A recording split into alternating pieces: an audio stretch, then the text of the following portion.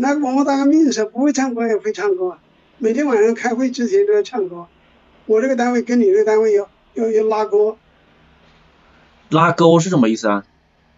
拉歌啊，啊。哦，就是对歌的意思是吧？对唱。唱山歌吗？或者卫生主任来一个，我粮食主任跟你对歌，你来一个你唱了以后，他还叫我们来一个，我们又唱。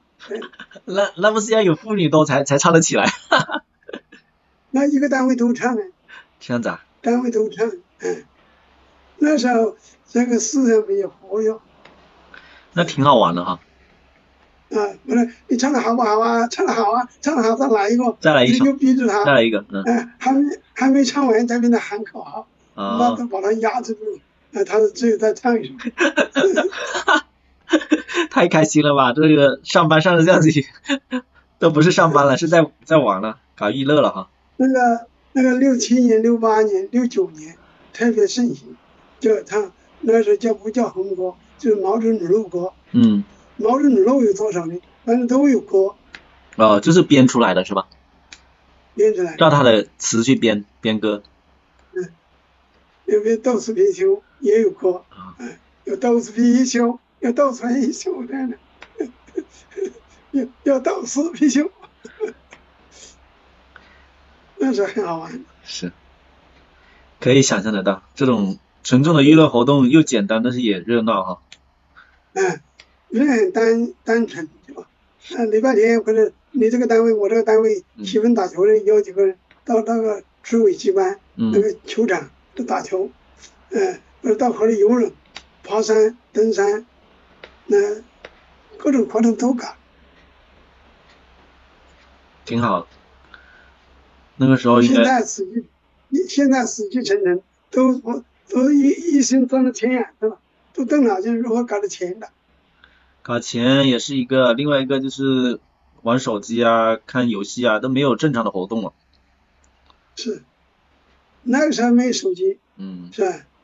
说个口诛笔伐、口说、大批判，手里写大字报，那有时候加班加点，我们都加班到深夜，加班加点，那时候用毛笔写大字报的。是吧？阿姨每天早晨5点钟起床。哎呦，那么早啊？有时候把稀饭做好，她就去锻炼。那很棒哎，也是早睡早起哈。她一天走1万多步。哇，比你还厉害了。她走路比我强，所以我很少跟她同步走路。她走得快，我走得慢。对。那就跟再一个呢，我没有这个习惯。我年轻的时候，他有时候牵我的手走，我的手甩掉，不要他牵。农村的那种不老思想比较多，是吧？我们这一代人还不是新时代的人，还是旧社会出来的。你还是封建社会的。不叫封建，我到阿姨家里去，我要么她先出门，要么我先出门。提前走，注意到没有人的地方可以一路走，有人的地方都是各走各的。你大男子主义了，封建主义思想。是啊。这是封建社会里面的叫做什么造反派？还是两个社会的烙印都烙到你身上？是，所以人家看不来我两个一起走路的，很少。对。我看6镇。看到毛主席批评彭德怀，怎么样做彭德怀的工作，要来改正错误。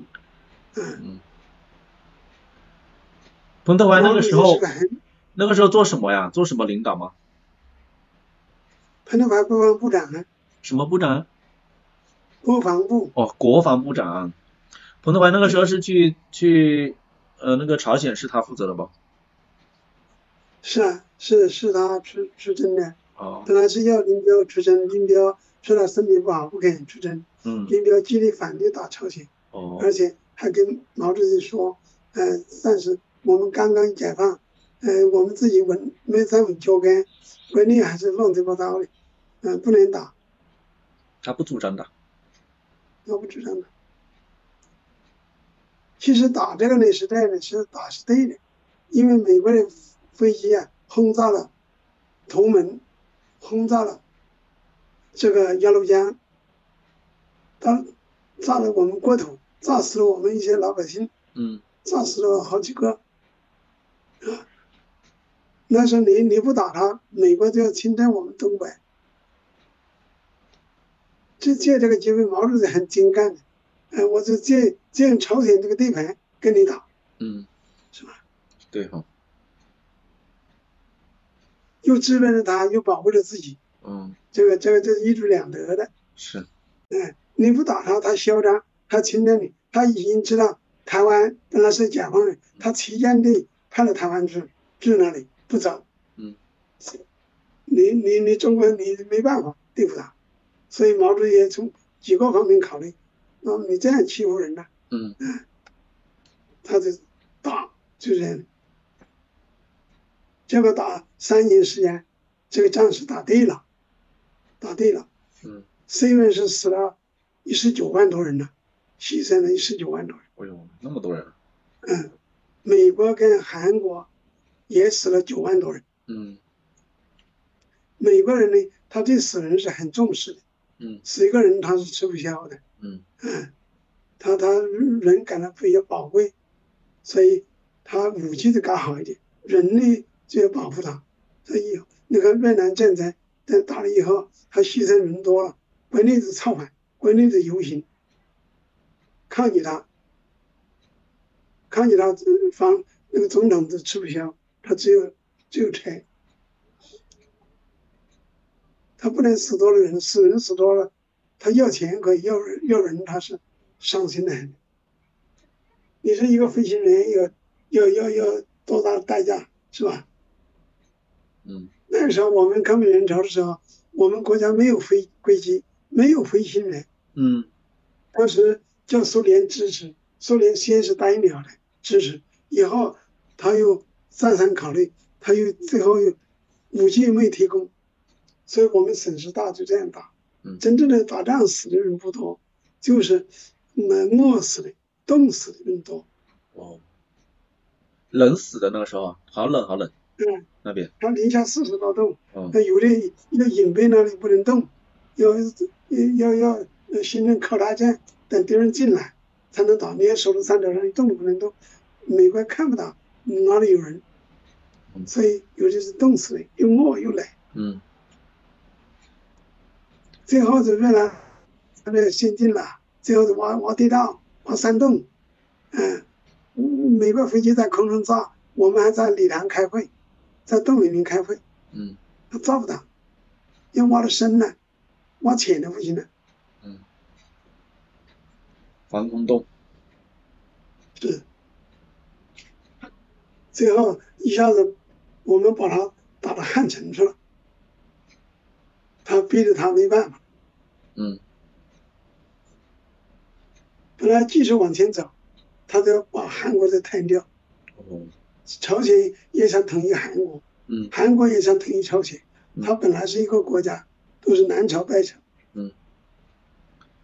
过去叫高丽国，不叫朝鲜，以后就朝鲜分南朝北朝。南朝那时候当总统是李承晚，呢美国支持他，就这样的打朝鲜，打金日成。金日成为什么在跟毛主席那么亲热呢？在我们东北游击战，他也在这打了仗。金日成。金日成是特别佩服毛泽东，他打游击都是跟毛泽东学的。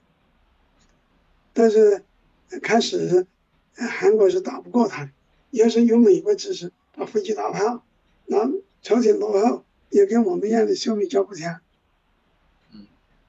要打了朝鲜，打了那个平壤来了，他就求饶，就是求毛主席支援他。原来是放了一个38线，这个线不能过来，就美国呢就支持韩国呢就过来，对吧？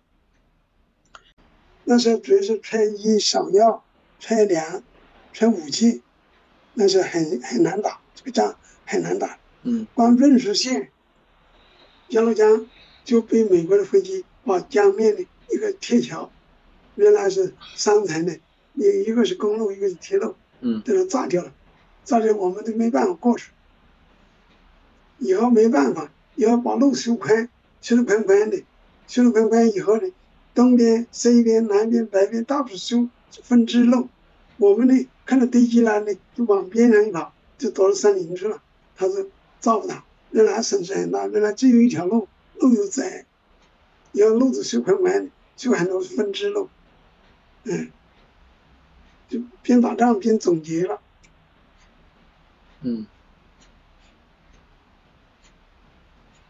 那个时候当兵的可怜哈。还有原来有一帮部队是国民党投诚的部队，这个部队基本上填不上，填不上。死的多吧？那个部队？那个部队肯定死得多了，他是国民党投诚的，投诚的那个将领，他肯定也想立功了，是吧？可怜那些当兵的仔啊。